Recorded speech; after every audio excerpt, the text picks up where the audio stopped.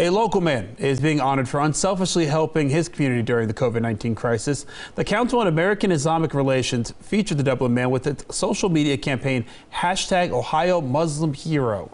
NBC4's Rob Seed shows us how the man's kindness has changed lives. That is an awesome feeling. I feel humbled, and I actually feel a little bit more nervous now that I want to make sure that I stand up and continue to do more. We as a community can do more.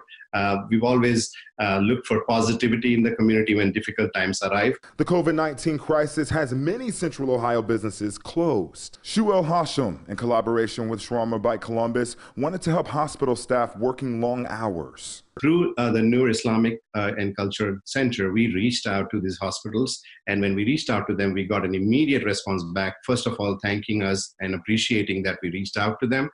You can see just how happy these healthcare workers are. The restaurant fed staff at hospitals like Ohio State University Wexner Medical Center. So far, he helped feed 1,500 workers. Care Ohio's social media campaign, #OhioMuslimHero, acknowledges the great things Muslims are doing in the community during the COVID-19 crisis. We might dismiss or belittle these small acts and refer to them as small, but they are so much more than that.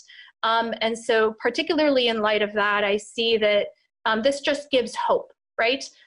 It gives us an idea that there's still humanity even in the midst of crisis. Local for you in Columbus, Rob Sneed, NBC4.